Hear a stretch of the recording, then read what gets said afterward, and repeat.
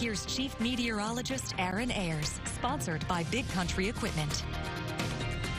Well, I'm excited. It's already the weekend, and I already have pool plans, so I'm hoping it doesn't rain on any of those plans, Aaron. You know, it doesn't look like it will. Most of us are going to remain dry for us, although there are a few showers out and about. There's one that just popped up near Carlsbad, returning to dry conditions as we go into the weekend, below normal temperatures, and then a chance for showers overnight Sunday into Monday morning, just in time to start off that new work week. Here's what our almanac got to today. We made it to a high of 89. That is well below average for us. We're normally 97 for daytime highs this time of the year. 106 is that record back in 1939. This morning's low of 70 is below average as well as far as daytime lows go.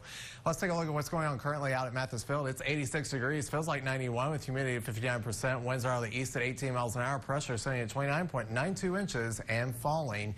And currently across the region, temperatures look like this. We're generally in the upper 80s, even some low 90s. 91 in Sterling City, 86 in Ozona, 79 over in Brady, 76 down in Junction. They've had quite a bit of cloud cover and a few showers across that area, so that's helped keep their temperatures down. If you're looking for something fun to do this evening, downtown movie nights across from the Cactus Hotel in downtown San Angelo. Tonight's feature is going to be the Addams Family, and things are looking pretty good for that movie time downtown tonight across from the Cactus Hotel.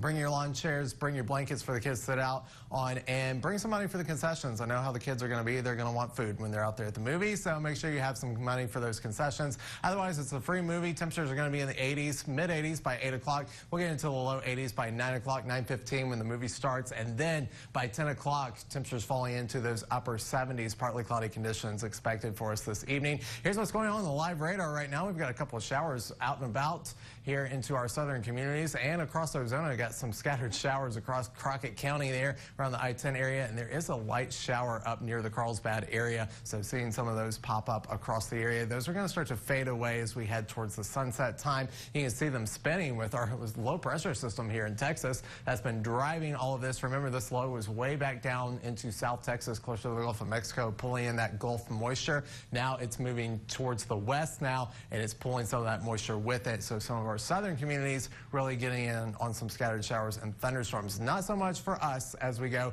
through the rest of this weekend, or at least the first half. Mostly sunny conditions, highs in the low to mid 90s. And then as we go Sunday night into Monday morning, here comes our next system with some more scattered showers and thunderstorms possible for us. Highs in the lower 90s for us as we go into the beginning of next week. We're going to warm up with sunny conditions throughout much of next week. Highs are going to get into those 90s, maybe even mid to upper 90s for daytime highs through the middle of next week with mostly dry conditions. Now, if you're planning on spending some time out on the water, here are reservoir capacities across the area. Lake Nasworthy at 84% full, Twin Buttes at 51, OH Ivy at 59, OC Fishers at 5% full. And as we go into tonight, here's what to expect. We'll drop down to around 70 degrees for a low, mostly cloudy conditions. Southeast winds at 10 to 15 miles an hour. Saturday, topping out near 92 with partly cloudy conditions. South winds 10 to 15 miles an hour as we go through the next 5 days. It's going to be dry for the first part of our weekend. Then we'll watch for some chances for some showers and thunderstorms Sunday night into Monday morning. Temperatures are generally going to be in those low 90s for daytime highs until we get to next week with a little more sunshine. Then we'll get closer to those mid to upper 90s for daytime highs. We'll have more KSAN news right after this.